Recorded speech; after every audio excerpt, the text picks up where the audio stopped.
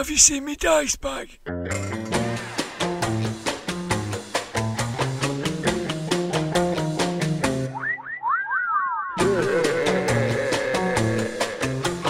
GROGMEET Files. Hello, my name is Dirk the Dice, and this is the GROGMEET Files podcast, talking bobbins about tabletop RPGs from back in the day and today. This is an unusual episode as it was recorded live at GROGMEET in 2018. It features an interview with Ian Cooper, the line editor of HeroQuest at Chaosium. HeroQuest is one of those new fandangled games that was first launched nearly 20 years ago. We've had a new review on the iTunes from Stimbot5000, who attended GROGMEET, our annual get-together in Manchester, for the first time. Warm and thoughtful and loving Grognadia. I've been listening to the files for a year or two now. A pair of softly spoken middle-aged Muralian fans discuss old favourites and some newer pretenders from the tabletop RPG world with the help of some friends. It's like wearing your favourite old warm jumper and drinking a cup of cocoa whilst flicking through your old, well-loved and used games from back in the day. It's wonderful. These same fellows host GROGMEET, which I attended for the first time last month. The best and only RPG meetup I've ever attended. Thanks, Stimbot. When I first started the podcast, I researched the history of RuneQuest to understand what had happened to the setting of Glorantha when I stopped playing in 1988. I recognised HeroQuest not only because of the board game with the same name, but because it was mentioned as a forthcoming supplement and back of the original RuneQuest rules. I immediately downloaded the core rulebook and started to read it, and I must admit I couldn't make head nor tail of it. Since I'd stopped playing RPGs, I'd missed several paradigm shifts. It was clear that if I wanted to understand HeroQuest, I would need to learn a whole new lexicon as well as change my style of play. I continued to explore some of the other HeroQuest supplements from Moon Design, the Sartar Companion, a supplement that was also mentioned at the back of the original RuneQuest rules, and I translated it into a RuneQuest campaign. John Hancock, friend and contributor to the GrogPod, recommended that the best way into HeroQuest is to actually play it, as it's a game to be experienced rather than read. At UK Games Expo, I played in a game with Ian Cooper as the games master, and I was instantly bought into the idea and how the characters worked, how the mechanics took us through the story of the adventure, and the scalability, how contests can be huge or minute depending on the situation and the choices of the players around the table. In this interview, Ian talks about his formative years in gaming and how he was drawn towards the mechanics of HeroQuest to play the kinds of games he wanted to play. He explains the rules in detail and how oral storytelling techniques can be used to enhance GM skills. He also talks about his Coming Storm campaign, set in Glorantha's Dragon Pass. GROGMEET coincided with the Memorial Weekend for Greg Stafford. Ian shares his experiences of working with Greg and socialising with him. We are all us. After the interview, I'm joined by Blythe in the room of role-playing rambling to reflect on some of the generic systems that we've been exploring. Over the next year, we're looking at some of the influences on our gaming back in the day and how it's possible with modern gaming mechanics to emulate them. Would you like to win your own copy of HeroQuest Glorantha? Well, listen at the end to a new competition hosted by long-standing members of the Grog Squad and supporters of the GrogPod, bonamygames.uk, the home of convivial gaming, a great, small online gaming store with specially curated content. They've donated a copy of the rules and Joe and Chris will be judging a competition. Also at the end, I'll be thanking new patrons and telling you about what we've got planned next. It's a big one this, so make a brew and take your time. Ramblers, let's get rambling. Hello, my name is Dirk the Dice and this is the GROGMEET Files podcast. talking bobbins about tabletop RPGs from back in the day and today. I'm coming live from GROGMEET in Fanboy 3 in Manchester. According to Tabletop Gaming Magazine, GROGMEET is the UK's favourite Manchurian convention. I'm completely and utterly surrounded by the Grog Squad. Yay! On my right is mythologist, games designer, line editor of HeroQuest for RPG for KSEM, and .NET guru, whatever one of those is, Ian Cooper. Hello, Ian. Good morning. On my left is a ridiculous homemade shrine to the actress Caroline Munro. It's obviously it's a portable version. It would be ridiculous to bring the full thing. That'd be strange. Would you like to give it a tap? Oh, look, I can touch the face. Look, wow. Okay. Oh, give it a tap. Okay. Let's see what. Oh, it's Margiana from the Golden Voyage of Sinbad. I love it when Margiana pops out. Now, I know, Ian, you're a fan of Harryhausen movies. I am, yeah. What is it about them? I think that the stop motion animation really adds to actually some of the effects, particularly the skeletons from Jason. Those skeletons work better as stop motion than they ever would as CGI. Yeah, and there's something about the way that they used different mythologies as well, isn't it? Which is relevant to what we're talking about, because of course the Kraken appears in ancient Greece. Yeah, and you know, Harryhausen's kind of work is actually pretty much the same sort of influences that Glorantha has taken. Yeah, I think particularly people like Sandy Peterson and their involvement in Glorantha. I'm sure he brought a lot of Harryhausen stuff into his version of Glorantha. Yeah. So this is the first time that we've done a live recording, and we're going to do something special. Okay. We're going to do a mashup of all the Grognard Files sections under one roof. It's a one-stop shop of Grognard Files. I know. Brace yourselves. So that's a bit of a starburst memory, isn't it? That? Yeah. Oh, yeah. So let's do this. Open box. So, open box is part of the show where we look backwards to look forwards to reflect on where we've come from as gamers and where we're going. So, this is a question we always ask Ian. What was the first game you played, and who did you play it with? Interestingly, the first game I sort of played in my role-playing history was Traveller.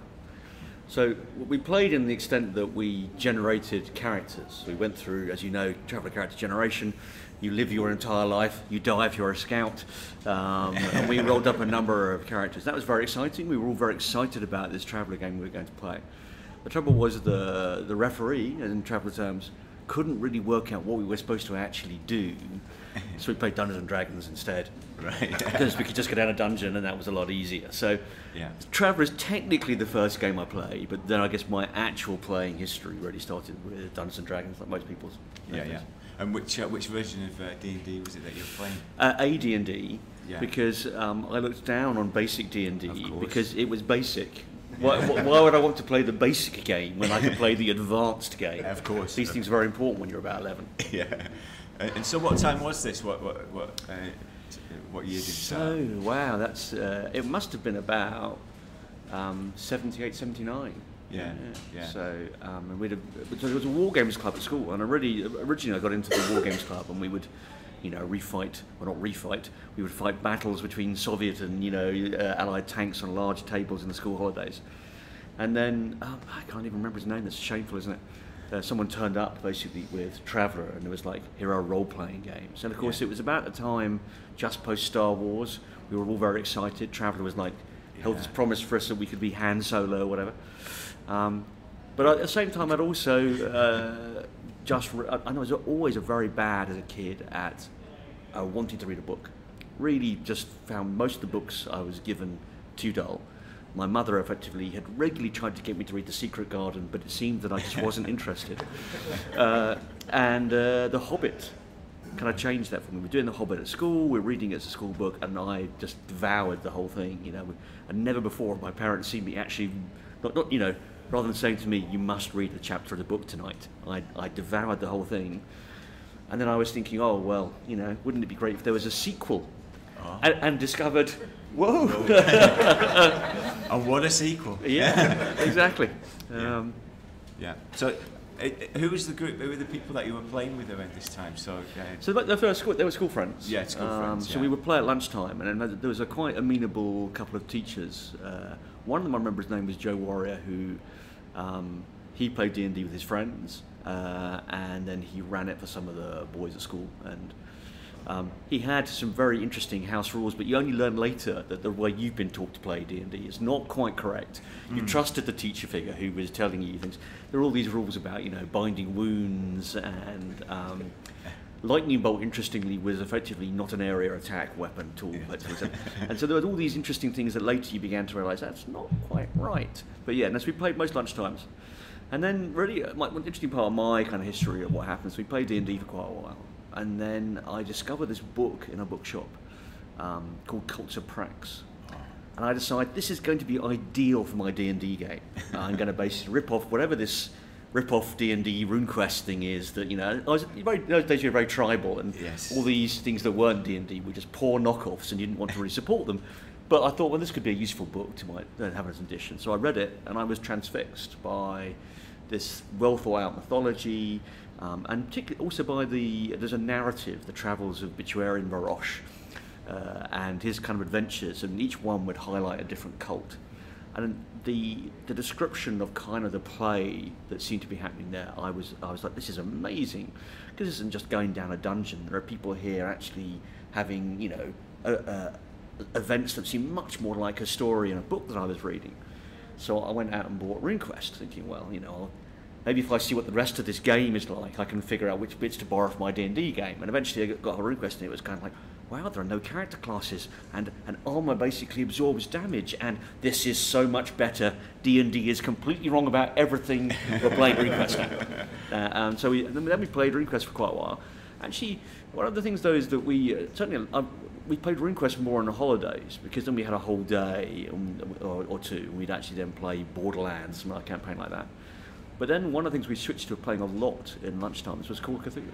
Call of Cthulhu became a big game that we then ran. And we really only met that because we'd gone through RuneQuest, fallen in love with Chaosium, and then they brought out this game called Cthulhu. And that transformed a lot of the way we thought about play, because it was no longer dungeons. There was actually, you know, mysteries to solve. And that was, I think, quite transformative. And then since that gave us keys to unlock playing Traveller, which we then came back to after all those years of, you know, 4 or 5 years after first having drawn up Traveller characters, we actually figured out how you play the game. But excellent. Yeah, it's interesting that of these interviews that I've had with people, Call of Cthulhu, you know, it had a significant impact on everyone, and it was really disruptive, wasn't it, at the time, in people's thinking. I think the other thing people always forget, I guess, if they're not our age, is that in a pre-internet world, all of our news, really, information came through our regular copy of White Dwarf, when White Dwarf was a, you know, gaming magazine that covered all the games that essentially Games Workshop sold, and it was effectively an advertising vehicle. And of course, Games Workshop had the license to print a number of games, RuneQuest, Call of Cthulhu, which made them much cheaper because you weren't importing them and paying huge amounts on that. And of course, they supported them in their magazine, and that led, I think, to actually people getting quite a diverse diet of gaming in the UK that I think potentially other areas didn't necessarily always get. You could buy, in the US, you bought your Dragon magazine, and you know you were really in D&D and a few other TSR products, but there's a real diversity in White Dwarf. I think it's a bit like people always talk about why so many good musicians came out of the UK. It was because Radio 1 played everything. Yes. So you got loads of influences, and I think there was a period where, because White Dwarf forced everybody to, well, didn't force everyone, but exposed everyone to a wide range of games, people actually played quite a range of games, not just D&D over here. Yeah. And unlike a lot of people that I've interviewed, you actually had a deep freeze, didn't you? You had a period of time when you stopped playing. Yeah, so I mean, I think I've spoken to some people it's not uncommon with. I think that when I got into my 20s and I'd left university and I was busy establishing my kind of self in the world, there was really no time for gaming, and so I was, drinking beer, chasing women, working, trying to establish a career, and that really took most of my time. I still kept track of the worlds I loved. So one of the big, things I really love in gaming is secondary world creation. And so some of the universes that I loved, I kept track of by every so often popping into a game store, buying a new supplement for reading. But the only way I engaged with role-playing games was really by reading at that point. And that really continued throughout a lot of the 90s. A couple of things I think changed that for me. And one was, like everybody, you start to get into your 30s, you're a bit more settled, you have a home, you're not necessarily clubbing the entire time anymore. And the other thing was the emergence of the internet had meant that there was another way now of contacting other gamers, and it became easier to then say, well, actually, there are other gamers out there. And so I got involved with some of the mailing lists for Anthem, and it's like, wow, there's this whole group of people who are passionate about the world, debating endlessly minutiae of the lozenge and what goes on there. And discovered that Greg had written King of Sartar, and although there weren't role-playing books coming out, he was writing his backgrounds to effectively most of the mythology in the world. And there's this magazine called Tales of the Reaching Moon was out there, and these guys seem to be supporting stuff. And so the internet opened that door, I think, to recontacting a lot of fandom. And then when Chris started to produce a new game, Hero Wars, which is very different to RuneQuest, for good or bad. I think a lot of RuneQuest fans were disappointed that it wasn't essentially RuneQuest. We can get back to what I think happened there. But for me, it was liberating. Here was this storytelling system. Here was something I could clearly see you could play a lot of story in a few hours. And so I then said, well, I'm going to find a group with this new game, and I'm going to start playing again. And so Hero Wars brought me back into gaming. Right. And I remember you saying, I met you first at UK Games Expo last year, and you said that you get to a point where you're playing with a group that the dice roll resolution isn't as important anymore as your kind of discussion around the table. So, and that struck a chord for me, but that's not something I've been able to achieve coming back into gaming. It has been very focused on resolution things. So what are the elements that you need to get to that level where people feel comfortable doing that? Yeah, I mean, it's interesting. I just want to go back a little step, then I'll go forward. Yeah. So the one thing that when they came out, I think there were a lot of people who very much were steeped in traditional role-playing games like RuneQuest. Yeah, yeah. And what they probably hadn't necessarily clocked is that at some point Greg diverges, right? And he has Pendragon, which is essentially his next generation of RuneQuest, but he also has Prince Valiant. Mm-hmm. Prince Valiant, a storytelling game, and HeroQuest, or Hero Wars as it was then, descend much more from Prince Valiant. Mm-hmm. And in fact, much of what we think of as kind of indie gaming, from Apocalypse World, Hillfolk, all those kind of games, actually descend from Prince Valiant. And really, I think more so than, say, Ghostbusters, which is often held up as this big, where the Chaosium guys begin the indie movement with pool systems. But Prince Valiant is the first game to actually use the phrase a storytelling game, and talking about having a conversation and occasionally needing a resolution system. And it has, and there's now in HeroQuest, simple extended contest, first to five. A lot of those ideas are already all in Prince Valiant. So Prince Valiant, if you as a grognard, it really falls in your era, right? Mm-hmm. But a lot of people didn't trace through that particular side of what happened. And it's interesting, maybe if some of you can go back and look at Prince Valiant and see, you can begin to see the antecedents of some of those games out there, and they may help in that direction. But I think one of the things that we felt a little bit was that in a lot of cases, once a group agrees how the world works, once we agree what's possible, not possible, it's then quite easy for us, I think, to say, well, could you do that? Yeah, maybe. Well, just give me a roll, right? And a lot of people I think playing basic role-playing games, for example, drift towards that with a kind of like, just give me a dex times 5 roll or an int times 3 roll, right? And so we're just measuring what we think probability of something being possible are, and giving someone a roll to try and say, well, we want to add some uncertainty as to whether you succeed for tension, so we'll roll the dice. And then people just literally, some people get to high and low, right? I think that's a bit too far for me. But the system becomes much simpler, and sometimes the combat comes up and people are like, I don't want to play out a whole combat. Let's just have a roll, right? One roll, roll your sword, and I'll roll the other one. One roll will resolve the combat, and that because people want to keep moving on with the story, and something has happened which logically we now have to deal with, but it's kind of tangential to the story we want to tell. And particularly as we get older, we don't have that. Like I said, when we played RuneQuest, we used to be in the school holidays, and we had like a day to play at RuneQuest, right? And then suddenly, if you're actually meeting in the evening with your friends, and by the time you've all, eaten something and chatted and caught up on the gossip, you probably have 2.5 hours play at a good night. Having something you can move at pace through is definitely a lot better. And there's a D&D group that I occasionally play with, and they do a thing like this very much. They will play a bit of a combat, and then they may say, "Oh, we're going to end it narratively," because they decide that the tension's got out of it. Now we're just into the meat grinder section, and they don't want to play that. So they basically, the GM describes what happens at the end of the combat, and then they move on, sort of thing. Because in 2.25 hours, it's going to take forever to complete, an average D&D campaign. So they move more quickly through it. So there is that aspect, but I think you have to really trust each other. I think when you're a teenager, we all disagreed on what was possible. How far can you jump? Well, right, that would be an argument for several hours, but at least the rules told us, and so you just listened to what the rules said about how far someone can jump, or how high something is, or how much it hurts to get hit by something, right? And those rules essentially prevented all those arguments, because we didn't really have agreement about how the world works. But if you can get a group that has agreement about how the world works, then you can apply with a much lighter rule set, if you want to. Yeah. Now, there's a downside, and that's this. Some people, for them, role-playing games, they want to participate more than they want to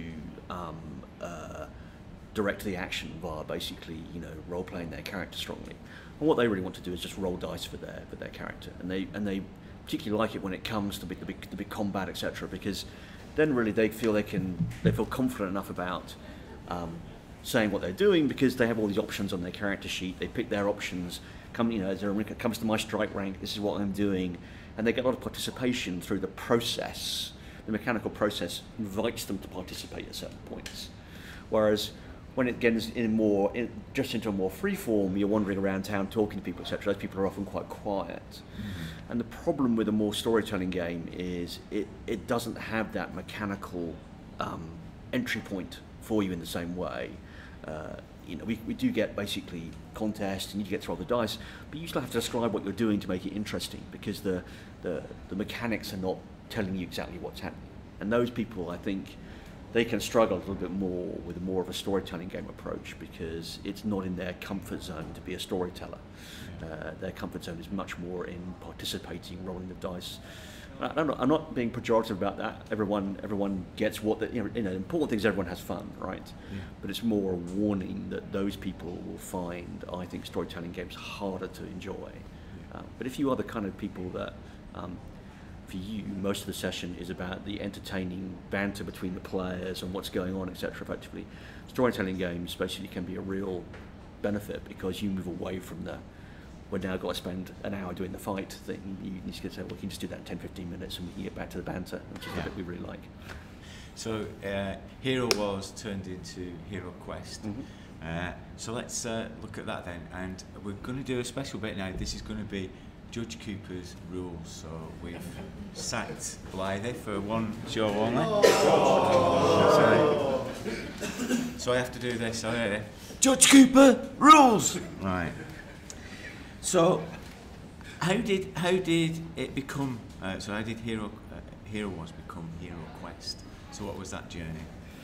Well, in terms of name, Greg had always essentially had the name HeroQuest described in the back of RuneQuest books as the system where effectively you would be able to do hero questing in Glorantha, which was this activity whereby you travel back to the mythic ages the stories of the gods, and you participate basically in the stories of the gods, and you keep, by doing so, gain magical power. And that's called HeroQuesting.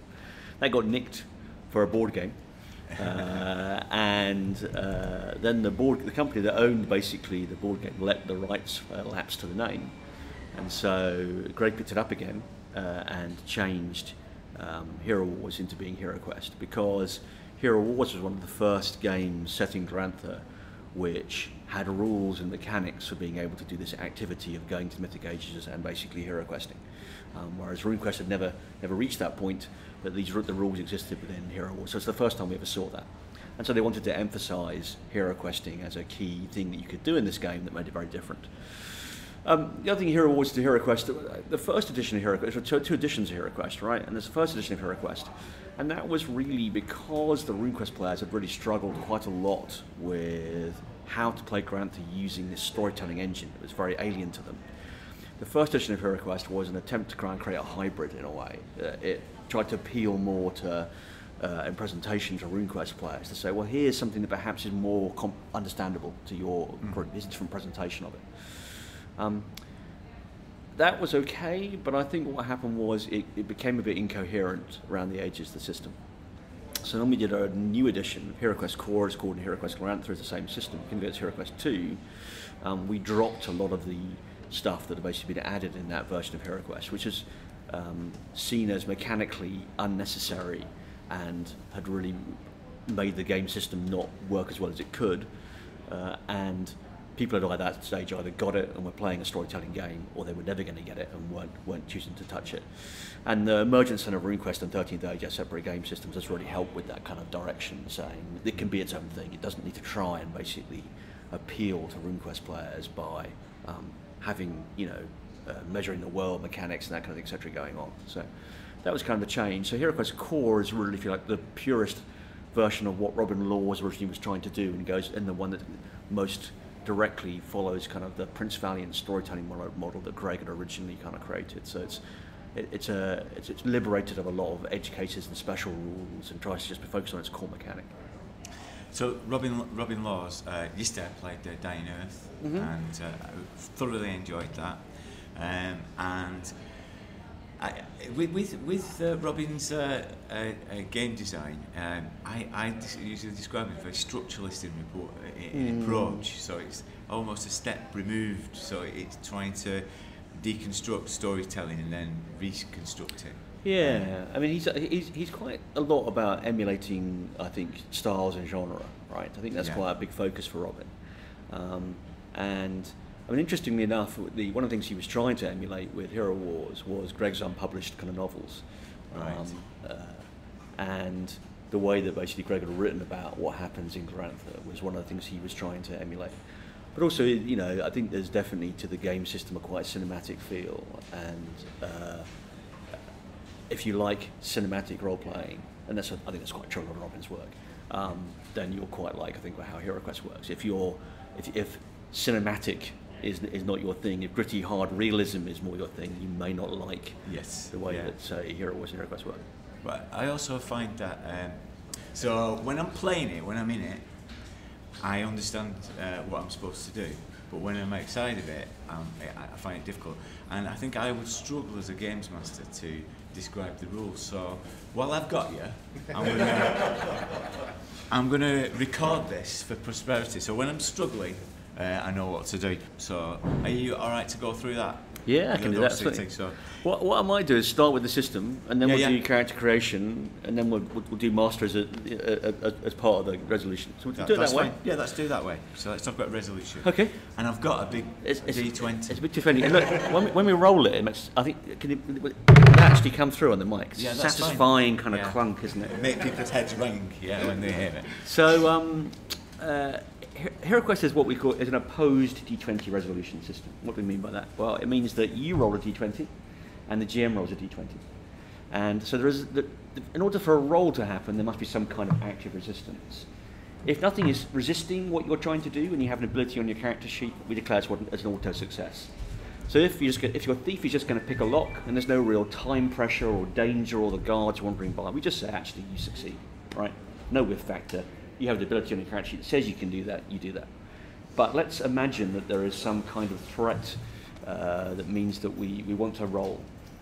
Okay, so we're going to come back in a little bit. We'll circle back on conflict versus task. That's just the basic mechanic. So you, on your character sheet, have an ability, and your ability has a number against it. Now just for a minute, assume it's rated 1 to 20. Your goal is to roll under that number, right? So if your ability is 15, you're going to try to roll under it. So I've rolled 4, that's under my ability of 15. So that is a success. If I rolled, I don't know, what, another one for a minute. If I rolled, let's not roll. If I rolled My demo's a 17, then that's a failure. Okay, so I failed to do what I said. And then we have, because we're a role-playing game, 1 is a critical, I succeeded exceptionally well, and a 20 is a fumble. Something has gone horribly wrong. And both the GM and the player roll against the number. So the GM has basically a difficulty number, and that is set by the GM's interpretation of what kind of resistance it would be appropriate for the game in terms of how much risk do the players need right now. Do they need an easy thing? Do they need a hard thing? Credibly in the world, how hard might this be? How easy might this be? So the GM kind of makes a finger in the wind judgment call, which is just, really in some way a nod to the reality of that's how GMs have always tended to do those kind of task-based systems. A GM chooses a number and he rolls as well. So you've got either a success, failure, critical, or a fumble, and the GM has got a success, failure, critical, or a fumble. So we compare the two results, okay? So critical beats a success beats a failure, and a failure beats a fumble. So if we have different levels of results, that's it. We know who's won. Okay. If we have the same level of result, so I succeed and you succeed, then the higher roll wins. But that also applies if we both fail. Okay. So if we both fail, the higher roll still wins. And that system is essentially what we call a simple contest. Now, we can look at the difference between the two results that we've got, and we can grade the level of victory or defeat that you've just had. You don't have to do it all the time, but that gives us, you can have more information and say, well, this is a minor or major victory or defeat, and that gives us an idea of how well you succeeded or how badly you failed. But you don't have to use it all the time. There's an extended contest. So what's the tradition of simple and extended contest? So the idea in HeroQuest is that we have what's called conflict resolution. And so the example I often use is this. Let's say that I want to steal the necklace from the princess's bedroom. It has magical properties, and we desperately need this necklace. Now, we may describe in the fiction of the game world that the princess's necklace is in her bedroom in her jewellery box. Her bedroom is inside the nobleman's house in town, which is guarded by his elite guards, inside a walled compound where the garden is patrolled by tigers, the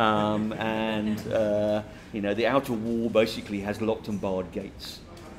But what we care about in HeroQuest is, what is your objective, right? And your objective is to steal basically the necklace. So we can do it. In HeroQuest, we let you do it with one roll.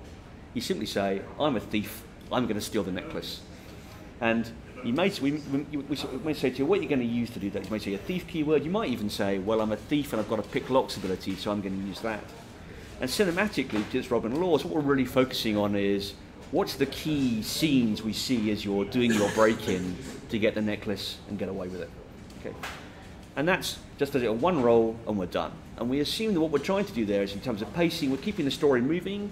The stealing the necklace is just what is the next step in a larger story, and what we're really trying to get to is the next step's more important.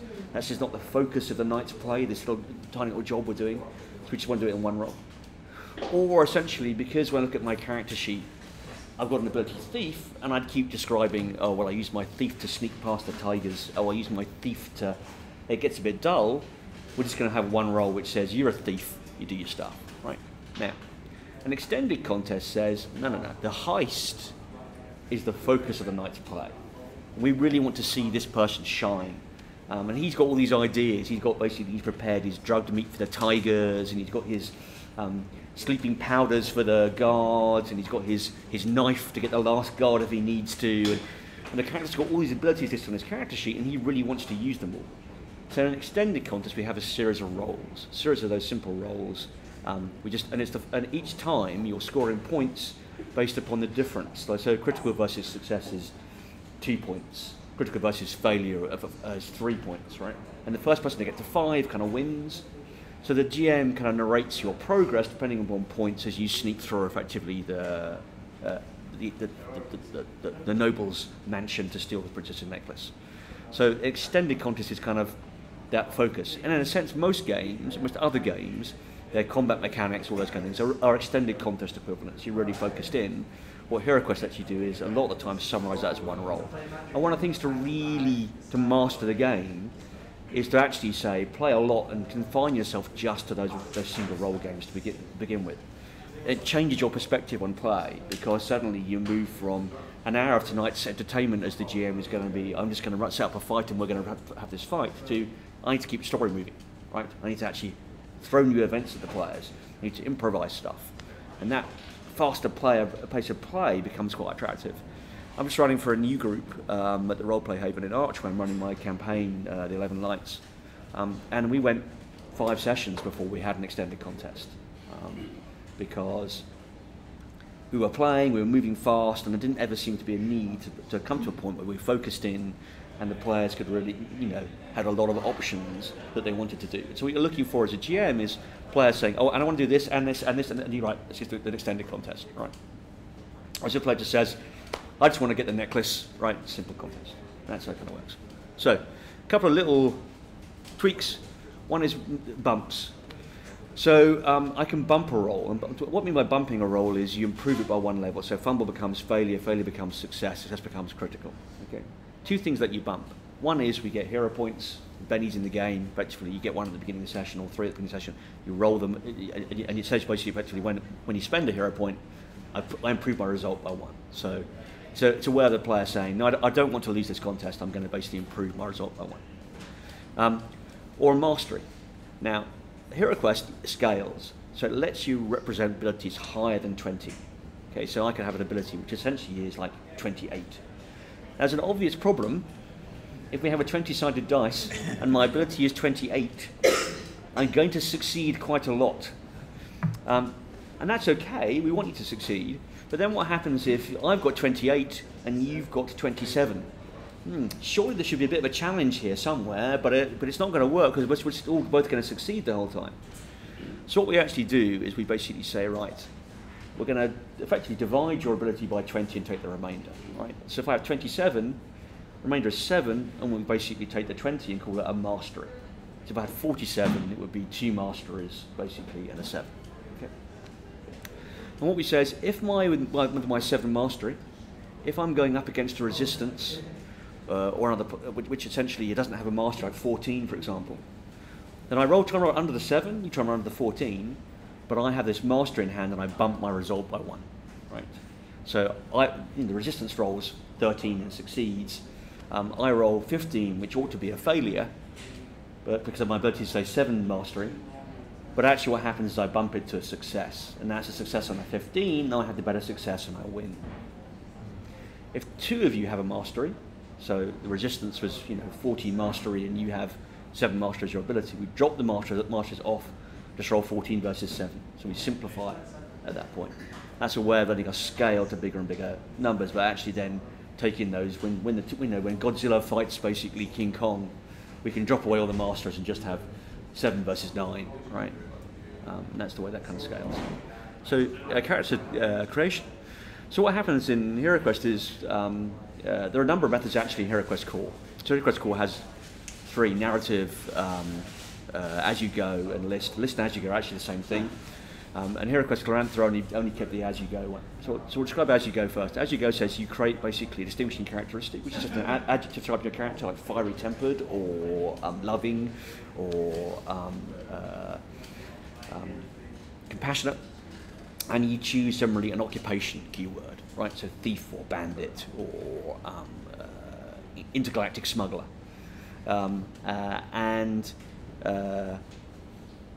With that, you then say you've got a certain number of abilities you can create. HeroQuest Core would be, I think you get, anyone remember how many ability points you get? I think it's 20 or something, I can't remember. I have to look it up. I think and a number of ability points to spend to raise basically those abilities to a higher level. And so what happens is, as you play, you simply say, well, my intergalactic smuggler, he'd of course have be better at starship pilot. So I'm going to basically put starship pilot under intergalactic smuggler. So that's my keyword. I make that a breakout. I cross off one of my abilities basically, and I say, actually, I'm going to put some points into it as well. So I cross off from my pool of 20 points. I'll have another 5 points, and now I'm Starship Pilot +6 on my intergalactic smuggler, which is a keyword which is probably rated about 17. Right? And so as you go, you can begin to fill out the details of your character in play. And there's a trick to it as well, which is when you roll and you fail, that's when you put some of your pool of additional points in to help push your ability up to enough to basically actually turn that into a crit or whatever, etc. instead. So that's kind of the character creation method. There is another method which is basically called 100 words, which it's still in HeroQuest core, where I write a short narrative of my character, and then I go through and I underline things that look like abilities, and that's my character generation process.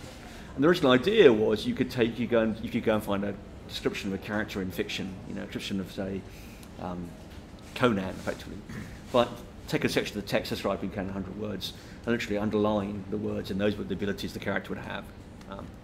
And so that still exists in the core version. Grantha just went for the as you go as being the very easy, get everyone on board, get them playing fast option for HeroQuest Grantha. And the as you go works really well, doesn't it? Because you can build a character that has had experience. It's a real use of mechanical experience. Yeah, exactly. So as you, and the other thing is, for people who are new to, say, the game, you can get playing and then make decisions about your character, rather than being forced to make decisions about a character in a world that you don't necessarily know anything about or understand, and then 3 sessions in think, I really regret playing this character, because if I'd known what the world was like, I'd have played one of these. Essentially, you can pretty much do that within HeroQuest, because you can adjust your character as you're going along to actually fit your needs better.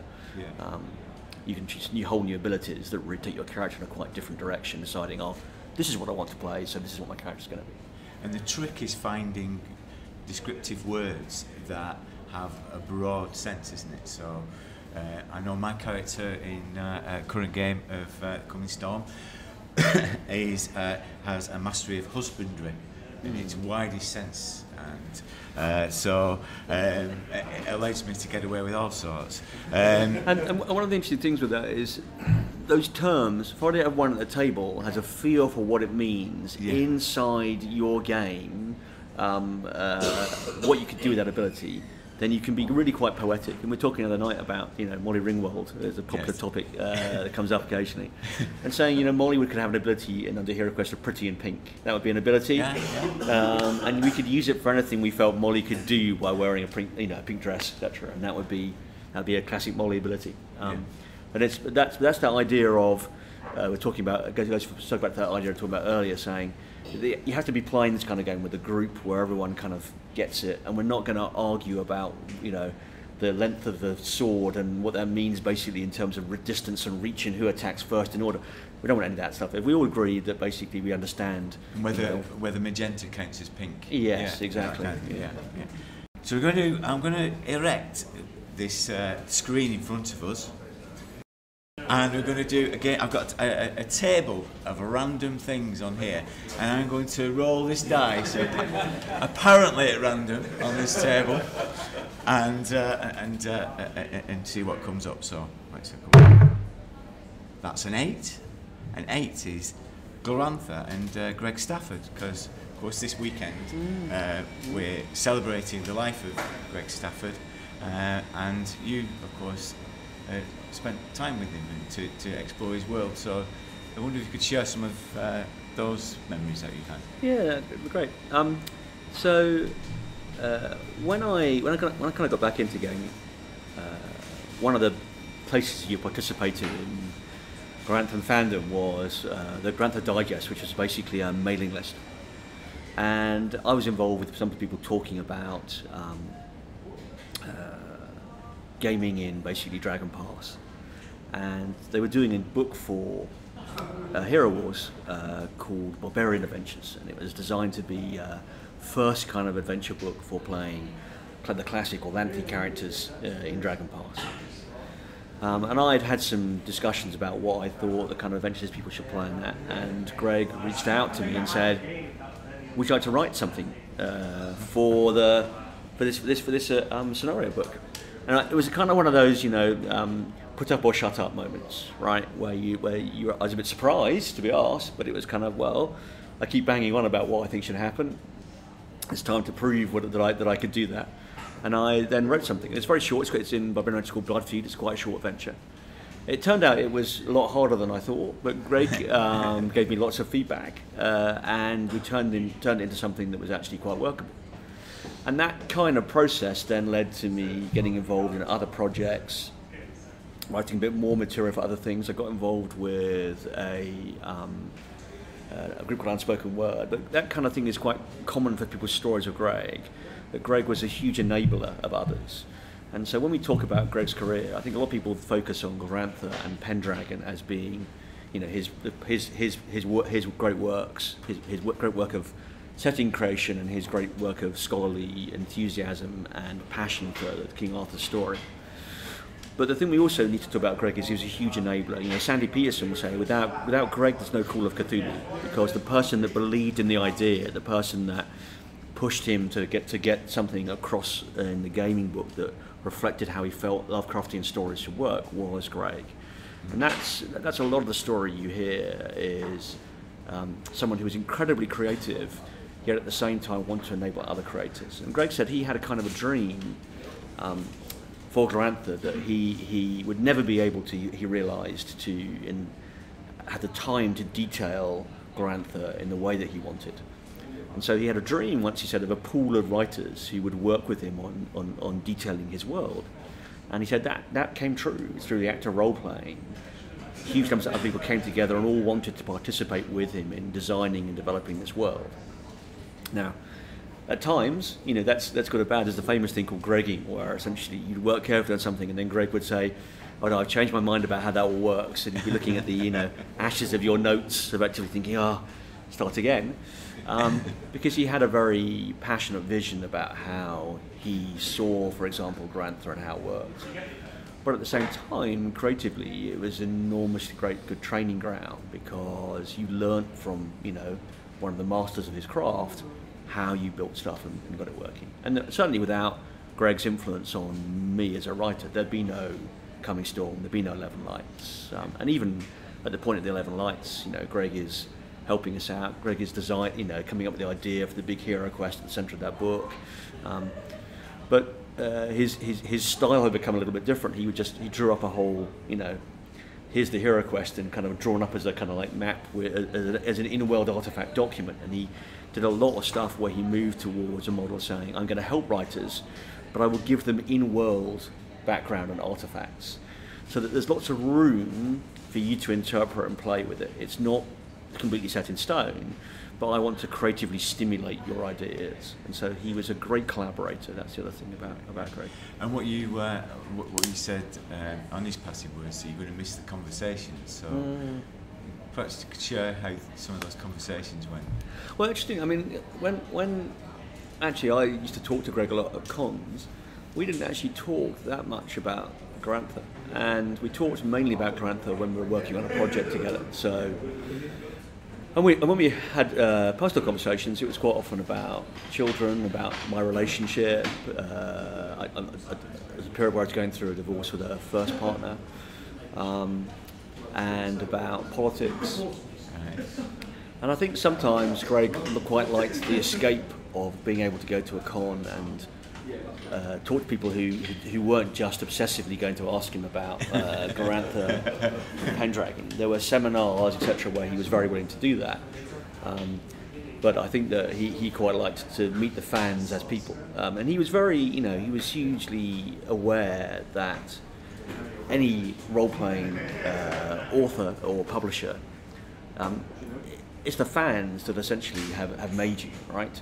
And Greg was very aware that his fans had stuck with him in his creations during some dark times in his life in the 90s, and that he owed a lot to the fans. But he also, I think, wanted to talk to the fans as people, not just as were a fan of my work, he wanted to actually dig a bit deeper and actually get to know people and find out a bit more about them and who they were. Yeah, that's great. Thank you. Okay, I'm going to roll again. It's 1, and that means it's a critical. So, the Coming Storm campaign. So, tell us something about the Red Cows. Right. So, and it's an interesting genesis. So, what happened is that I wrote with Greg, the Dragon Pass gazetteer, and we took ideas from Greg's own campaign discussions of Dragon Pass, but also from some of the more celebrated fan creations, so the Grey Dogs, which was the Tales crew. John Hughes had done this great work with basically the Far Place, and there's another whole group of the German guys who've done a whole lot of the plan called the Colbria. There's this area called the Cincina, and Greg had some hand-drawn maps of bits of it. And I thought, this area looks really interesting because you've got some conflict between the clans, the classic Atlantic clans in Grantha, always effectively fighting with each other. You know, I detest the invading, occupying ports of the Lunar Empire, but my neighbour is worse. Yeah. And they also had the Telmori, who are this tribe of werewolves. And as werewolves, of course, are immune to non-magical weapons, very, very difficult to kill. And they'd wiped out a large section of the population in the east of the country until basically this is where Sartor comes from, and he brings peace, etc. And that's why the kingdom's called the Kingdom of Sartor. And it looked very interesting as an area. And at the same time, I was very much into the idea that there was a classic kind of campaign that people were running for Hero Wars and HeroQuest. And that was essentially you play a clan, the life of a clan. So you play through their struggles. And some people called it kind of like farmer's campaign, where essentially you just played common folk trying to survive in the face of the terrible things that were happening during the big build-up to the Hero Wars. And to do that, though, it takes quite a bit of effort. You have to generate all the NPCs that you might need. You have to think about, the years that flow. At the same time, the other strand is King of Dragon Pass, which is essentially a computer game set effectively in Grantha, where it's this kind of early history of this area where you are a new settler arriving after the area has basically been off limits for hundreds of years because the dragons have killed everybody, but eventually circumstance forces people to enter this haunted land and settle there. And people love this thing of King of Dragon Pass, where effectively you're playing the clan, and every so often, you get strange challenges would pop up, and you have to try and deal with them and keep your clan survival. So this idea of playing a game as a Atlantic clan was quite big. And so what I wanted to do was really create the NPCs, the background for a whole clan, basically. What did the land look like? Where were all the farms and the villages located? Who were the important people and folk there? And then play a game using that material to kind of half improvise and half do kind of prepared adventures. And originally it started with a thing called the Book of Red Cow, which is a free PDF that I gave away. And that was originally I started playing in a kind of in an earlier period of history when essentially a neighbouring tribe, the Maboda, were wiped out by the Wolfmen. And I wanted to tell the story of how that happened with my players. I played that for a while, and then we wanted to jump forward 10 years and then start playing at the beginning of the Hero Wars. And essentially that is the period which is where the Coming Storm is at, about 1618, where it's the beginning of the lead up to the Hero Wars, the Sartorites throwing off basically the lunar occupation of their land by raising a dragon. But what I wanted to do in this one was tell the story from the perspective of your clan. Rather than the perspective of heroes in epic fantasy saving the world, I wanted to tell the story of what happens to your clan when all this stuff is going down. How do you actually, as people, survive as this war is raging across everything around you? So it's using this idea of saying there's a meta plot, sure, but really that's off stage. That's driving events, basically, which you are effectively just all reacting to. Yeah, and I've played a couple of games with you, and I have to say that it comes across in the book your style of play. So the way that you enrich the descriptions and put detail in there, and then put a focus on the things that happen, that kind of reflects the way that you play. Is that yeah, I like to give people a sense of place. Right? Yeah. I like to, I think there's definitely there's a pejorative view of the GM as storyteller, which is you're playing the GM's story, which is not what I'm trying to create. But this idea of the GM as storyteller in that oral storytelling way of transporting you to a place and a time, that's, I think, one of the GM's jobs, is to help transport you. Interesting, I mean, I did a course in oral storytelling many years ago, and it's interesting quite how oral storytellers work.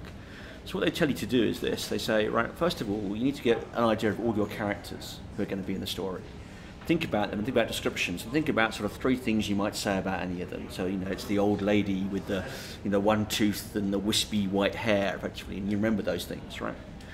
Think about your places. Where does it set? So, here's the old lady's cottage with basically its hole in its roof. It's never been fixed. It drips into the bowl, etc. Right?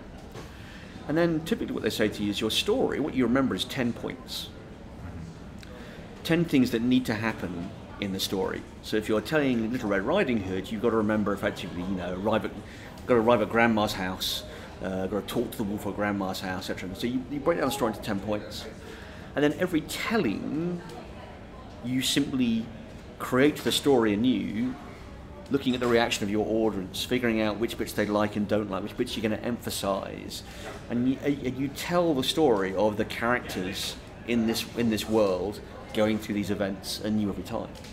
And I think that's quite a good metaphor for role playing, in a way that you, as a GM, you want to focus on the NPCs and the characters and the setting, have a kind of outline idea of where you think the players could go in case nothing else happens. But generally, you just tell the story, and the players, as they react, because you've got a quite flexible story structure, you react to what they're doing, and emphasise some points, drop others out of the way, and push through. And that oral storytelling tradition, I think, that's quite a lot to offer GMs as a way of playing. The 11 Lights is the second volume. Will there be a third volume? So I'm writing one. If you will buy enough copies of The Coming Storm and 11 Lights, I'll be able to convince Jeff to publish it. It can be signed later. So the idea, the volume I've got, the idea is that there are a couple of big events. One of them is the Dragon Rise, which is when essentially the Sartorites raise a dragon to swallow the assembled lunar armies and dignitaries who are creating their new Temple of the Reaching Moon, their kind of super weapon. Yeah. I mean, I guess, it's the Death Star, right? And this is the bit where effectively you get to be Luke and, fire your torpedoes down, basically the ventilation shaft. So this is that grand moment of the Dragon Rise. And the idea is essentially to present a campaign where you can do, rather than being off stage as it is in the 11 Lights, you can actually bring it on stage, and your characters are the ones that essentially raise the dragon. Fantastic. Hopefully people will be excited by that idea. Yeah, definitely. Okay, I'm going to roll again. Oh, 20. Oh, fumble. Oh, yeah, it's a fumble. So we don't have fumbles in this table. So they, I'm going to hand wave the fumble away. Well, if your ability is 20 in HeroQuest, it's an exception, and it actually just counts as a failure on a 20. Yeah, there you go. No, we'll bump it. We'll bump it. So HeroQuest in the age of RuneQuest. Good question. How is that going to grow and develop? I mean, we have 3 ways of playing Granth right now: 13th Age, RuneQuest, and HeroQuest. And they appeal, we think, to different kinds of games. Robin Laws tweeted a reasonably interesting description the other day, which was RuneQuest, fight only when necessary; HeroQuest, fight when dramatically appropriate; and 13th Age, fight, which I think is quite interesting. But I think they just appeal to different styles of gamers. So if you are more a storyteller, and you particularly if you want to do crazy mythological journeying into the secrets of mythology past sort of thing by HeroQuesting, if storytelling is more your thing, then really HeroQuest is a game for you. If you're slightly more traditional and you like the RuneQuest gritty combat and the idea of basically losing limbs on an evening is what thrills you, your left leg being chopped off or whatever, then RuneQuest is really the kind of system for you. And for people who really want to just live in the world, I think that's one of the things. So a lot of RuneQuest players like to, what would it be like if I was actually there in Glantha? RuneQuest will show you that, right? Whereas HeroQuest is much more, this is the cinematic version of living in Glantha, and we don't have to worry about some of the grime. And then the 13th Age is doing its own thing, where it's saying, well, I'm going to take the background. It's interesting, creatively interesting, because it's going to take the background, but actually I'm going to throw it into some kind of idea that you're all fighting against chaos, etc. And but I think it's a great idea, right? Now then, maybe it's because I rolled a fumble, maybe it's because I didn't pay enough on the meter, but due to a technical breakdown, I had to rely on my third reserve recording for the last 10 minutes. This is from my phone that was a little distance away from us. Ian continued to talk about his plans for HeroQuest, and when I present him with a graphic novel of the Ruby Throne, based on Moorcock's Elric of Melniboné, he gives his side of where he stands on the Moorcock-Tolkien divide. Sorry about that. Glantha is a tool for playing games. So creatively, you shouldn't ever feel confined by some idea of canon. Canon is only important basically to authors to make sure that we try and not break existing products. But you at the table should just use Glantha as creatively as you possibly can, and Headbench is a really nice example to do it. So the idea is to have all three games. Now, any game line will obviously have more supporting books if it's got more people eventually playing that game. So it's likely that HeroQuest will never equal the output that we will get out of something like RuneQuest. But at the same time as well, we want to be creatively interesting. So we think our fan base will potentially react well to more creatively interesting products. Whereas in RuneQuest you may be more constrained to they're saying, well, you want to play in this area because that's where my campaign's been set for years, that kind of stuff. So we may be more creatively interesting. We may explore other parts of the world. We have an idea. We may explore Fonrit, for example, out here. The other thing for the minute is we are remaining what you call in HeroQuest what we call the classic period, if you like, the 1625 and before, with the where the Dragon Party is occupied by the Lunar Empire, and RuneQuest is moving on to the Hero Wars themselves. And that gap is just actually pragmatic. It means we don't have to do horrible project coordination between creators on both sides saying, but you can't do that, I've just killed him over here, right? And so one of the things that Jeff is going to do is kind of actually, I think it's quite a bit of a reset to the setting and wipe out all the NPCs from 1625, just so he doesn't have to worry about, effectively, as he goes forward, he can have new people in those posts. So the earlier games don't feel that the future fate of those characters has already been decided, essentially. So that's how we'll go for the minute, and at some point we will then probably from HeroQuest look at what they've done in RuneQuest and say, do we want to release a supplement set in that era? And so the idea there would be potentially something like the 11 Lights or our hero band in the Hero Wars. You might jump forward and show what happens to them during the Hero Wars. But yeah, at the minute we're splitting by timeline, and we hope that people will say for different kind of games.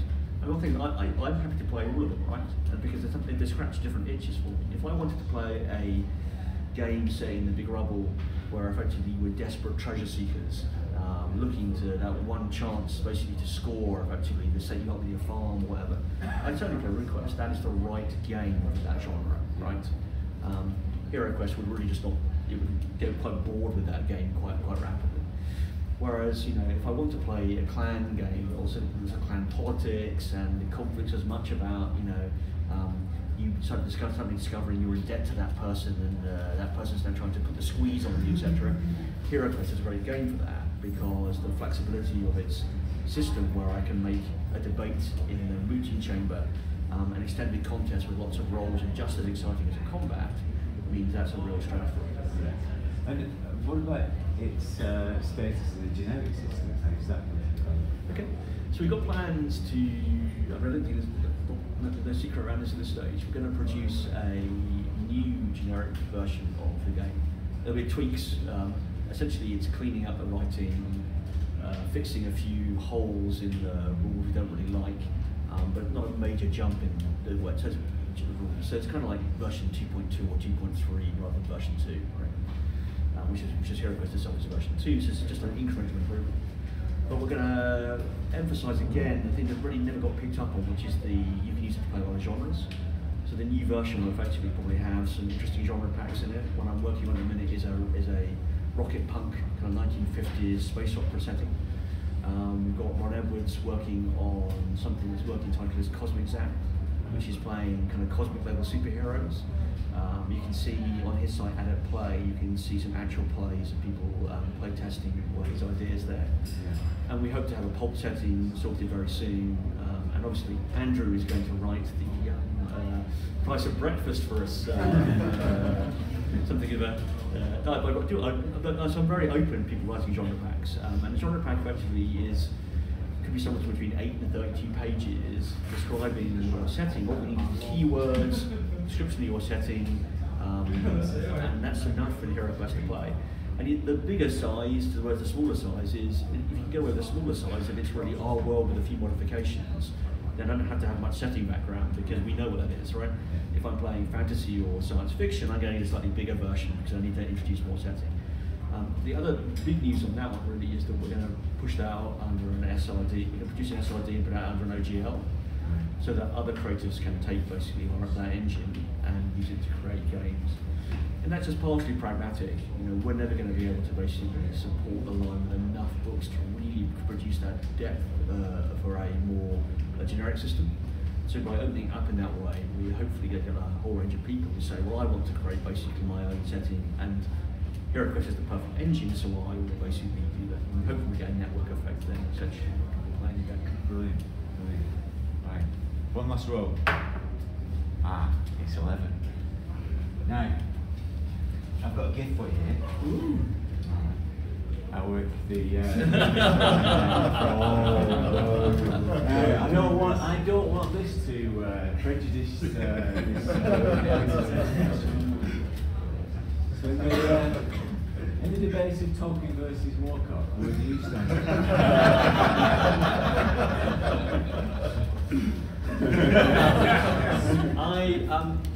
I'm actually Tolkien. And the reason is I love, secondary world creation. I'm a huge fan of things like Techimal as well as Grantha. I think even the Forgotten Realms is a fantastic act of secondary world creation, even though I'm not a huge D&D player. And Middle Earth is the kind of preeminent example of secondary world creation, and for that I love Tolkien. Moorcock, you've got to say, here's this guy basically who revitalises sword and sorcery. He's kind of British counterculture effectively, and all credit to him for that. But the other thing I'd also say, which is my other controversial point, if I'm going to pick a sword and sorcery author, it would be Lieber over Moorcock, because he's a fantastic writer.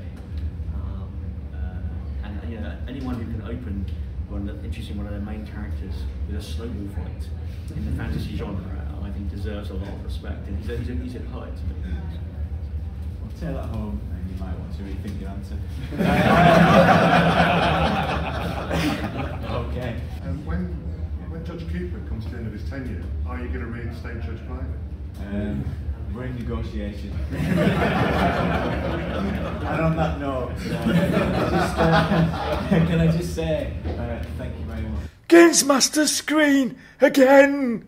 Welcome to the room of role-playing rambling. I'm joined by Blythe. Hello, Blythe. Hello, Dirk. Now, this is a Games Master Screen. I'm going to but this time, I'm not going to put a screen in front of you.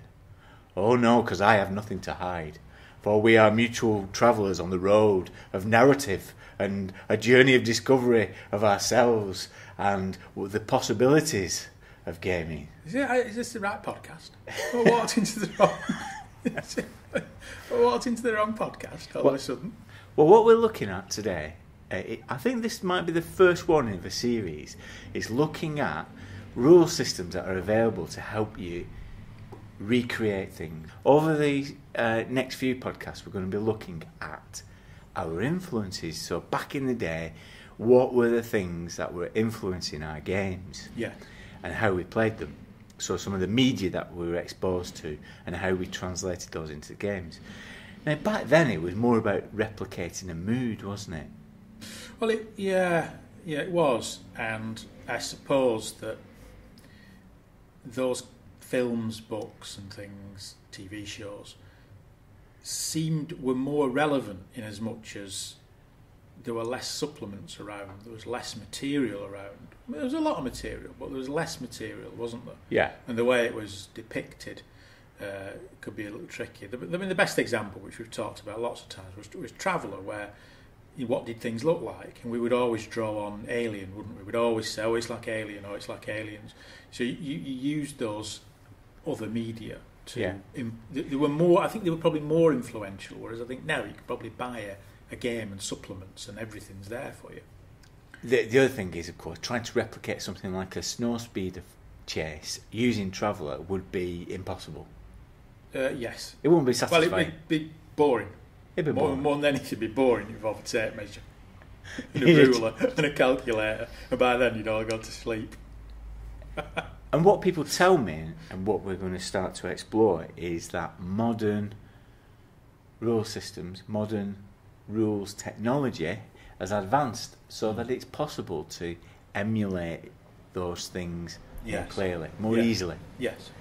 So this Games Master screen, but there is no screen, is about some of those different methods of doing it, and some of the ones that we've done. Yeah. Now I know that others are available, and we might perhaps talk about those at the end, but these are the ones that we've looked at. Okay. Yeah. Now, normally I have a table, but I don't have a table. Good God. I don't have a table because these are games that do not... They've elevated above the status of the table. Oh yeah, there's no tables. No. Not like that. So what I'll do is I'll roll on these dice and we will configure a result. Alright, are you ready? Do we even need the dice? Yeah, here we go. Do we need the dice? I think, for narrative purposes, a 17 would be good. What do you think as Games Master? I'm going to say, I was thinking 5, but that bumps you I'm down. a lot higher with 17, haven't I? Yeah, but I've got this card that I kept from earlier, which I'm going to play as an advantage, which knocks down your 17 down to a minus 17. Therefore, I get to pick. Okay. That's fair. It'll never replace dice, will it? Anyway. Okay, so first up, he's looking at HeroQuest, because this is a HeroQuest podcast. Yeah. So playing at HeroQuest. So Ian's done a better job of explaining the rules than we have. Yes. But what do you think about HeroQuest's ability to look at some of the other genres? So Ian's saying in the interview that he's reaching out, trying to get genre packs to promote HeroQuest as a universal mechanics engine. Yes. Yeah, I can see that, and I can say it would work very well from that perspective. Because I suppose, HeroQuest is good for adapting things because it is quite fluid, isn't it? I think one of the problems, so looking at a book or a film or a genre and going, right, I want this game to fit that. Yeah. It's all the bits round the edges that are difficult to fit in or don't seem relevant but are still in the system. Yeah. If that makes sense. In HeroQuest, because it's about words and phrases that your character's composed of, you don't have to worry too much about the finer points of it. Yeah. It's a bit more broad brush. All that HeroQuest gives you is a resolution mechanic, arguably. Yeah, I suppose. We played HeroQuest. I played HeroQuest. I enjoyed HeroQuest a lot. I think one of the tricky things about it, when I've tried to create characters, because you're using words and phrases and you're trying to not repeat yourself with the words and the phrases and not be tautologous. And I think you're right, the rules give you a great resolution mechanic once you get a head around it. But creating characters can be a bit tricky. Yeah. Because it's... Whenever I see a HeroQuest character put in front of me, I think, great, this is exciting. They've got words and ideas there that are floating around, and I think you can do something with this. It's quite exciting. But when I try and create a HeroQuest character, I find myself scratching my head and using the same words and phrases over and thinking, I don't use that again. That's the same as that. Clearly what I'm working on at the moment is Strontium Dog. What we have now that we didn't have back in the 80s is an internet that is full of source material. So it isn't necessary to know everything. So even if you're challenged at the table with something, you can always Google it. Google it there and then. That's true. If you get somebody saying, I think you'll find that Qatar is not part of the Dorinian nebulous, you'll find that, you can look it up while they're talking, can't you? You can look it up while they're talking, because those kind of people will be talking for a while. So even with a slow internet connection, you can still find out what they're talking about. Yeah.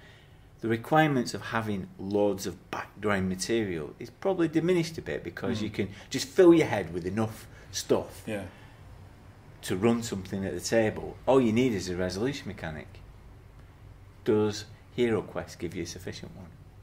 See, I think it's a bit more than just a resolution mechanic, isn't it? Because it does tie back to the characters and the character sheets. But it's very broad. Conceptually, it's very broad, isn't it? So well, it's conceptually broad, and the tricky thing is, you've got some numbers there, but they're connected to keywords and breakout phrases and things. And I think for a lot of gamers, that runs counter to what they're used to. Because what we're conventionally used to is rolling a load of numbers, from those numbers, concocting a character. Yeah. That's what we do, isn't it? So, because I tried creating a HeroQuest character and I found myself just... I thought I'd done very well until I read it back next day and realised it was just essentially very, very repetitive. I'd focused on just a couple of things, really. So, saying someone's stealthy and saying someone's a thief. And you could argue within the context of HeroQuest that they're the same... That's the same thing. So you just need the word thief, and you can then draw from that stealthiness.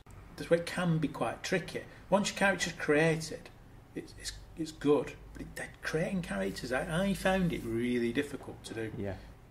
I rolled a Warhammer character recently. Just had a trial run with the full. You bring Warhammer into it, you want to. I brought it into it. But this is an example because Warhammer is very different in terms of random. It's very, very random. You roll on tables for your background. You roll your stats quite randomly. And I ended up with a beggar who was quite tough, but his agility and initiative were really low. And from that I thought, well, he's lame, isn't he? He's a beggar because he's got a duff leg. Yeah. You can draw that from the numbers. Yeah. Do you see what I mean? Whereas when you're composing something from words, it becomes... It's not impossible, and I'm not saying that it's not a good thing once it's done, but it can be quite challenging. It seems easy on paper, but I don't think it is, because it's very counter to what your gamer brain has been conditioned to for the last 30 years, which is numbers and drawing from the numbers a personality. I think what we've said in the past about HeroQuest is that it's great in practice. It's just getting your head around the theory, isn't it? Yes, I think that's it. Once when we played at Expo, I looked at that character sheet I had and I thought, that character just came alive, and it was really, really good. But I think it's difficult to get to that stage. It's quite a challenge, I think, to get to that stage of it working. Right. Let's go back to it's not a table. We don't have tables. It's not a table. No. It's not a table. There's no dice. There's no. Well, I'm going to roll these dice. I've got these special dice. They've got pluses, minuses, great. Pluses, minuses, and blanks. Okay. Yes. So we need to read them like tea leaves when we roll them. So there we go. We've got 2 minuses, 2 pluses, and blank ones. So that's a 0. What were the number you were thinking? -1. -1. I was thinking of +2, which means that I'm 2 raises above you. So once again, no, on the dice, What, you've got 2 pluses, 2 minuses. That's a 0, but I was thinking -1. So the dice I've got better than the score. The target number's -1 for me. The target number for you is +2. I have 1. No, I'll let you have it. There you go. So what are you talking about then? Fate, by any chance. Fate? Who would have thought twist of fate. It was our destiny. It's our fate. Destiny to talk about fate. Someone will write in now and say, that's not how you play fate. What are you talking about? You had 5 dice for a kick-off, you only have 4. Never mind. In my version, there's an in extra your one. version. Yeah, because that's it. Because we're not being... we're mavericks. We're mavericks. And loners. I'm a big fan of fate. I like fate a lot. What's good about Fate? Why do you like it a lot? Well, I like it in terms of... I like it because it's a simple game. People complain that the rulebook, Fate core rulebook, is hard to understand. I think it is hard to understand because one of the things it suffers from is an unfortunate turn of phrase where it talks about aspects and all the time boosts and things that when you strip it down is no different from a normal role-playing game. I don't think it's hugely different. It sounds very different, but it's not. there's very little to it as a system, but what there is what counts. Yeah. So the skill set's quite simple. The way it works is it's a very simple kind of system where you're just rolling on a kind of ladder, aren't you? Of getting +2, +3, or whatever, and it has opposed rolls in it as well. A bit like HeroQuest, it uses words and phrases as aspects. So you've got skills, which are just pluses. So you might have, fighting +3 or something like that. But it's also got your character has a concept, and it has a problem as well. It has a trouble, which is quite it's a neat idea. Yeah. So A lot of these and it's got three aspects as well, which are all words, just sentences and phrases that sum up your character, and those, using fate points, can be brought into play. So again, what it does, if you're adapting something and you're adapting fictional characters, it works very well because it's kind of stripped down, so you don't have to worry too much again about evaluate treasure. Yeah. So for a good example is, I played a game of Blake's 7 Traveller at GROGMEET a couple of years ago. I enjoyed that a lot. But afterwards I thought, do you know what? The best system to do Blake's 7 would be Fate. Because when you use Traveller, you sit there and you think, has Avon got admin 2? Has he really? Where in the TV show did he ever show an administrative skill? But then at the same time, it was necessary because of the game we were playing. Those kind of skills kicked in. So that odd thing of, I'm adapting a world, but the game system has things in it that somehow don't fit. I think you'll find that on episode 3. You managed to. There will be they're writing in now, aren't they? The Liberator. As we speak. Well, the there Liberator was an administrative problem, some difficult paperwork on Xenon 9 where Servalan was defeated. Fate is probably the first system that I encountered that was this conceptual. I think all that Fate is a resolution mechanic, just one resolution mechanic that's consistent throughout, with some bells and whistles attached. Yeah. So similar to HeroQuest, it just has a way of sorting stuff out, doesn't it? As we're sorting stuff out, but again, similar to HeroQuest, not quite as in. It's not quite as intense. There's like a sliding scale here of HeroQuest is lots and lots of words and a few numbers. Yeah. Fate is 50% words, 50% numbers. Yeah. And what I like about it, and again, it suffers from that problem of finding the right aspect, finding the right way of phrasing something where you think, okay, I've got an idea of what this character is, but I have to come up with these 3 or 4 phrases that describe them. Getting the right ones. I don't think it's quite as tricky as HeroQuest, but it's on that same continuum, if you like. What I think about Fate and its application thus far that I've experienced, and plays the thing, isn't it? Yes, yeah. Is that it seems superficial. Yeah. I think that some of the settings we've mentioned before are superficial. Yes, I agree. And it seems like it'd be good for a one-shot, and it'd be good for the novelty value. I did a Jerry Cornelius game, didn't I? And that was all good fun, and it lent itself to that style, didn't it? Yeah. It was like cartoony a bit. It was more based on the final programme film than perhaps on the novels. It can deal with that sense of ridiculousness well, but I think there's always a problem with the settings and the rules, the mechanics, in that can the novelty last? To come up with ideas like, I don't know, Buffy the Vampire in Trumpson. Yeah, I agree. I think they don't do much for me at all, those kind of things. Yeah. I think, but that's what these kind of rule systems support, don't they? Those kind of madcap Cthulhu in Downton Abbey. Yeah, I suppose it's because of that, isn't it? Because they are good, as I've just said. Because when I'd finished that Blake 7 game, and we've talked about doing a Robin Sherwood game as well, haven't we? Using Fate seems perfectly suited to something like that.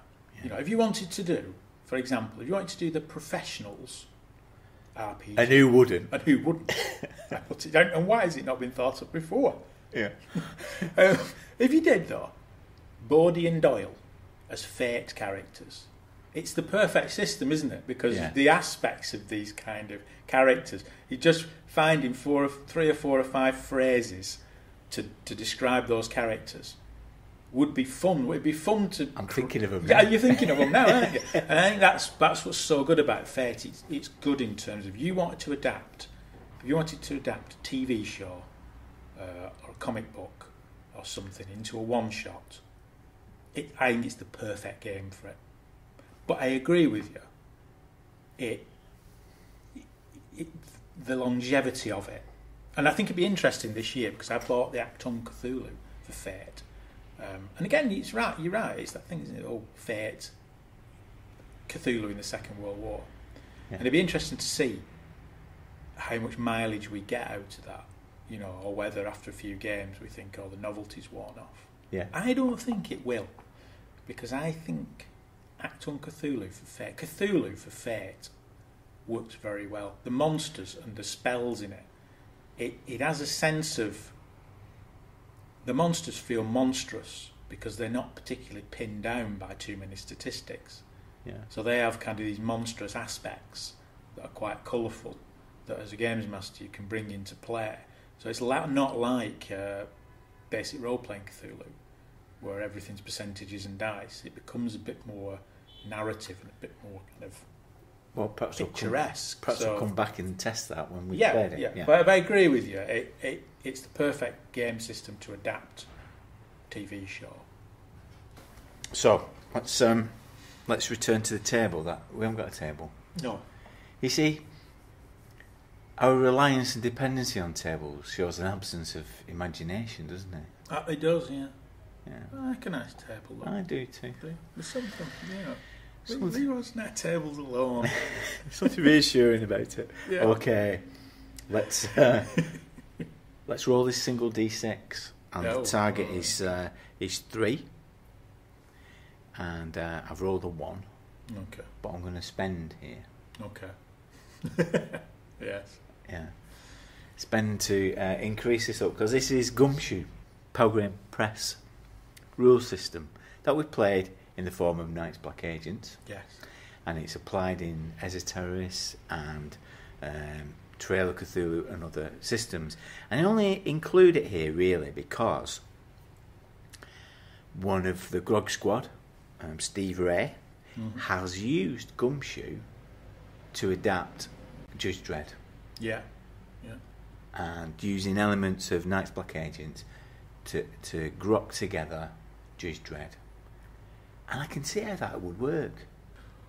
Yeah, you could see, you can kind of adapt it for something like Judge Dredd, because Knights Black Agents it's kind of espionage, but it's sort of like crime fighting, isn't it, in a way? Yeah. It involves chases, it involves shootouts, it involves things blowing up, so a key element of Gumshoe is that idea of moving from scene to scene. The triggers are provided by the games master where you need to go next. And for something procedural like Judge Dredd, you can see how it would work, wouldn't you? You could do the professionals. You could do the professionals. We're better with Fate, but you could do it with Gumshoe. Yeah. Wouldn't seem right doing it with HeroQuest. The thing I'd think, because I tried to approach the Strontium Dog project with Gumshoe, but it seemed like I'd have to do a lot of work. Because it's got skills, hasn't it, and abilities that you would need to translate. And that's what I was saying before. That's what I was saying earlier. That's one of the problems. The more skills and the more sort of, if you like, hard fixed things a game has, the harder it is to adapt, because you've got to explain away, either get rid of, explain away, or convert skills and hard stuff on your character sheet, for want of a better term, into that world. You know, that's one of the difficulties. The more skills you've got, and Gumshoe's got lots of stuff, hasn't it? I mean, it's like Knights Black Agents, it's got lots and lots of things on there, which work in Knights Black Agents, but you'd have to look at each one and go, right, does that fit? Yeah. Do I get rid of it? Do I adapt it? Do I leave it as it is? So human terrain probably fits with Strontium Dog, because you want to be civilian. Yeah. Understanding the city when you come into it. if you're on the pursuit of a mutie, probably fits. Would it fit with? Would it fit some archaeology? Archaeology ain't going to come up much in a Strontium Dog game. No, so your instinct is to get rid of it. But if you get rid of too many skills, are you then trimming the skill set down too much? So do you replace it with something else? Yeah. Something new? I don't know. That's the tricky thing, I think. Yeah. You know, that's the tricky thing with that kind of system. It's asking you to fill in. It's asking you to fill in lots of boxes that you feel like writing not applicable. It's not like filling in a survey that's a bit too long. So this is not applicable. But then it always begs the question: if so much of it's not applicable, why are you using this system to adapt it? Why not use something else? The Just Dread game looks tremendous fun, and you can read the exploits of that. They're doing it online, and I'll put the link in the show notes to the. I think it would work. I don't think it would work for Judge Dredd. It'd work for like crime fighty stuff, you know, because you can take Night's Black Agents and develop. That's what it's designed to do. Because that's what it's designed to do, and it does it very well. So you could do a crime for anything crime fighting. Even just remove the vampires, wouldn't you? You know, and it would work. But I think it probably has limitations, and it is for that reason. It's that reason of having to shoehorn things in or shoehorn things out. Right, well, I've had enough of dice, so what I'm going to do now is I'm going to draw a card. Oh, right, okay. And I've drawn a joker. Oh, well, I've drawn a jack of diamonds. Does a joker beat a joker? I can choose whether to go first or second. Yeah. Well, do you want to choose the system? It's got to be... Savage Worlds. Savage Worlds. Of course it has. No, I have one. I want to talk about that. The beauty of this is that we don't have to contrive the artifice that it's apparently at random. Yeah, because it's not. It's all negotiated. It's all negotiated. That's the way. That's the modern way. It's a modern way. These things are done. Yeah, I'd like to negotiate. I'm 20th level and I've got loads of gold in a castle. Can I? Yeah, you can. There you go. Doesn't seem as much fun, does it? Yeah. Or you say yes, but you have a boil on your arse. That means that you can't sit on the throne made out of the gold that you've just negotiated out to the games master. Aha! Yes, but yeah. Yeah. Okay. Savage Worlds. Yeah. Savage Worlds. So Savage Worlds, it has a number of different settings. I think predominantly it's known for the Deadlands setting, isn't it? Yeah, that's where it originates from. I think. Yeah, which is a Western supernatural setting, from what I can gather. Yeah, again, it's kind of the Fate, going down the Fate road, aren't you? The kind of slightly off-beam settings that you think, all right. And its associations with Westerns is probably the reason why I've fallen on this one to do the Strontium Dog thing. Yes, yeah. And that's where the cards come from, isn't it? Because I think if it was a Western game, drawing cards for initiative. Yeah. So rather than roll a dice, you draw cards every round, don't you? Yeah. Which when we've played it, I quite like that. Because I like that idea that every round... I know you could do it with the dice, but a lot of games, initiative's sort of fixed, isn't it? So you either roll initiative at the beginning of the fight, or it's fixed, it's just the same every time. And every round it's the same, whereas with Savage Worlds you draw the cards. I think the cards as well give it a bit of physicality, doesn't it? Physicality. That's enjoyable. You know, everybody draws a card. Yeah, and every round it's good because you think, oh, well, you know, I had a really duff card last time, but this time it might, you know. See, what I think this system does as a generic system for adapting generic stuff is that it gives you best of both Savage Worlds. Mm-hmm. Yeah. In that you've got elements of character design is fairly familiar, isn't it? Because it follows a similar. Yeah, it's familiar. It's numbers. On the sliding scale, we've gone now to the one which is more numbers than anything. And you do have skills, but the skills are quite broad brush, so they're not as specific as they are in Gumshoe, for example. Yeah. So you got things that you can apply. And it also takes that element that is apparent in Fate and in HeroQuest, in that you use words to describe your edge, so what makes you good, and you also have a hindrance. Yeah. And what I found good with the Strontium Dog adaptation, creating the characters, is I've been using the tables from the Traveller supplement that came out with Mongoose and adapting them into edges and hindrances for the mutations. Yeah. And it's worked really well.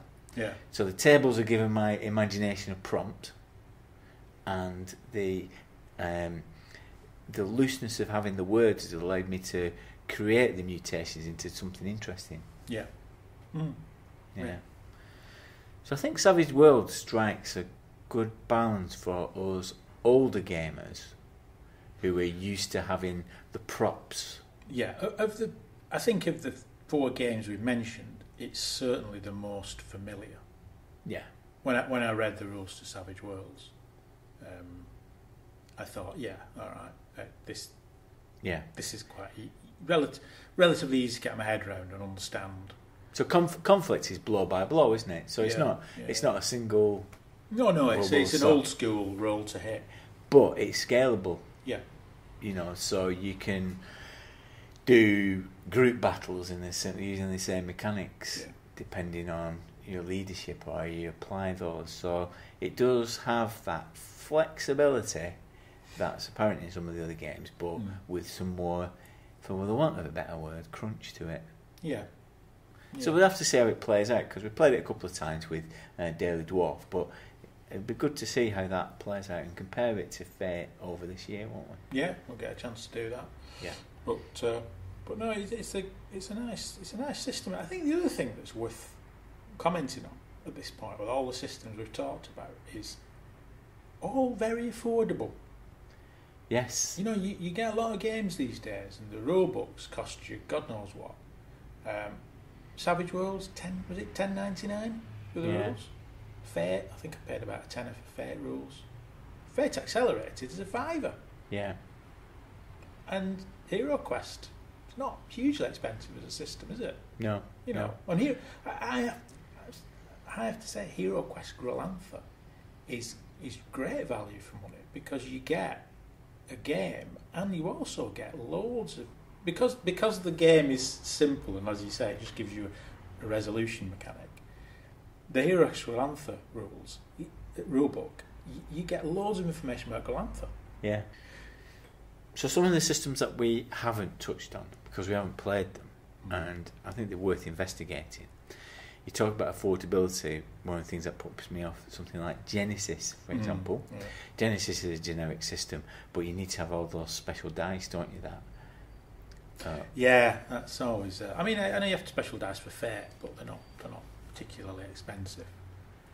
Yeah. But I know, there's a limit with the special dice, isn't there, where you start thinking, I'm not so sure about this. That is like reading tea leaves, when you roll the dice and the yellow one counteracts that one, and if you do that one, that means that's explored.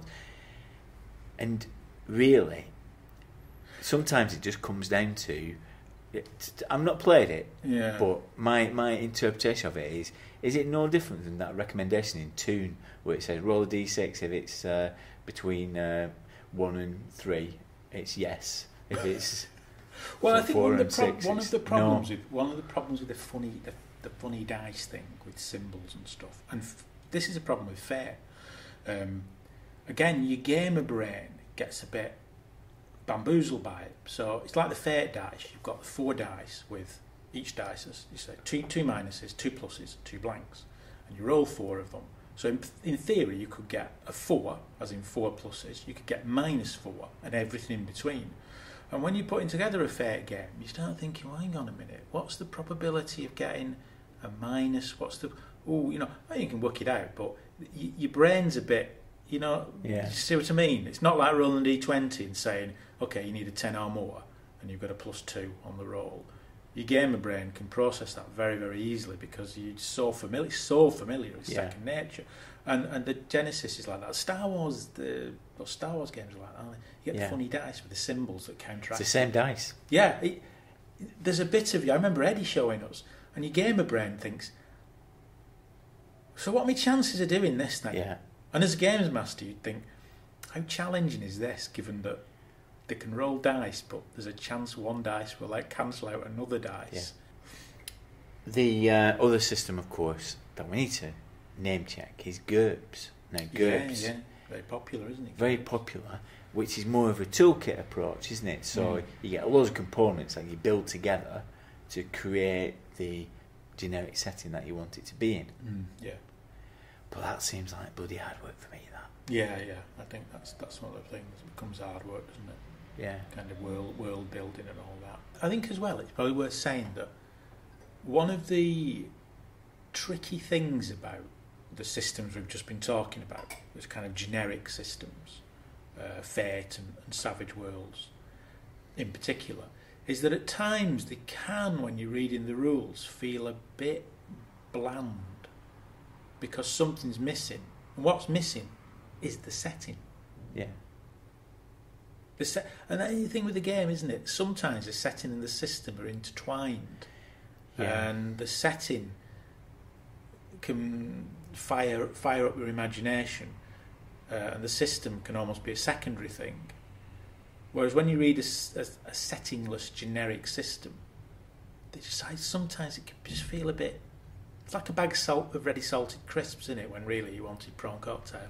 Yeah. Sometimes feels a little bit. A bit more salt, please. It needs something else. Yeah. I've certainly felt when I read Fate, I like the Fate system, but because there's no setting with it, you're just thinking, I need a bit. It'd be better if it was a setting. Might just feel a bit more wholesome, a bit more whole. Don't know. Maybe that's just me. Well, I'm going back to the drawing board with my Cthulhu in Trumpton idea with Windy Miller eating prawn cocktail crisps. But they're not prawn cocktail. They're not prawn cocktail. No. They're mango flavour, yeah. Chris. Of course they are. GROGMEET was fantastic in 2018, and after consultation with the attendees, we've decided to do it again in 2019. Check out thegrognardfiles.com for more details. We're also planning a virtual GROGMEET of online games on the 12th and 13th of April. Thank you to Ian for being such a generous guest. He's a great games master, and if you get a chance to play one of his games at a games convention, then take the opportunity. You won't regret it. If you'd like a copy of HeroQuest Glantha, generously provided by bonhommiegames.uk, then please take part in our competition. Send us a photograph of the best thing that you've made for a game. A handout, character sheet, model, Lego diorama, or a mini, or whatever. It's a chance to show off the physical innovations that you've come up with to enhance your game. Tweet them, Facebook them, MeWe them, or email them to dirtthedice@gmail.com, making sure that you copy us in before the end of February 2019. Joe and Chris from Bonhomie will pick their favourite and we'll showcase the best on thegrognardfiles.com. Check out the site for more details. At the moment, I'm still working hard on putting together the next Grogzine. I'm still waiting for some bits and pieces, so it might be released a little later than build, but it'll be worth the wait. I've recently taken delivery of the cover from Russ Nicholson, and it's wonderful, possibly my favourite of the work that he's done for us. The Grogzine is a free hard copy fanzine that we produce for Patreons as a thank you. The Patreon funds have really helped us in 2018 and to fund some new equipment and to cover the costs of running the Grog Pod. It's also an incentive. Knowing that people have generously donated keeps us busking along with this bobbins. With the upcoming release of the Grogzine, there have been some more people joining the Patreon in November and December 2018, so here's our heartfelt thanks to them. Joining us at $1 a month, thanks to Stephen Eyre, Adrian Bigland, Sean Suter, Chris Stram, Paul Fricker and Jeremy Davis. Welcome. At the $3.50 level we have Patrick Crapps, thank you. For $5 a month level, I like to roll on a table and give them a gift relevant to the subject under discussion. This time we're back in Glorantha. Let's look back at the Plunder supplement and the wonderful tables of treasure. Okay, Michael De Plata, you get 209 clacks and 8 wheels. Don't spend it all at once. Mark, did you know you get the Crystal Goblet of Sky? Arms, you get a fire stick. Jason Connolly, you get Guardsman's Girdle for 18 hours only. Alistair Davidson, you get a green snake skull. Andrew Holt, you get Mazu's tooth. And Carl Clare, Murakami's thumbs. There you go. And finally, Michael Watson, you get the Saddle of Wantu. Thanks to you all. Enjoy your plunder. Increasing his treasure factor to $7.50 a month is Nick Edwards, who's also written a great piece for the Grogzine about the Judges Guild. Nick, you get the Horns of the Great Brew. And there's nothing like a great brew. Finally, Fraser Jackson has joined at $10 a month level. Thanks, Fraser. You'll get a certificate with your zine so you can see your virtual prize forever. And it's Stormbull's Ear. Thanks for all your support. We're pleased that the Grog Pod was voted number 2 in EN World's Top of the Pods 2018. Well, it's not the first time we've been described as a number 2. Next time, we'll return to reminiscing about the 1980s. Nothing is forgotten. Nothing is ever forgotten. Adios, amigos.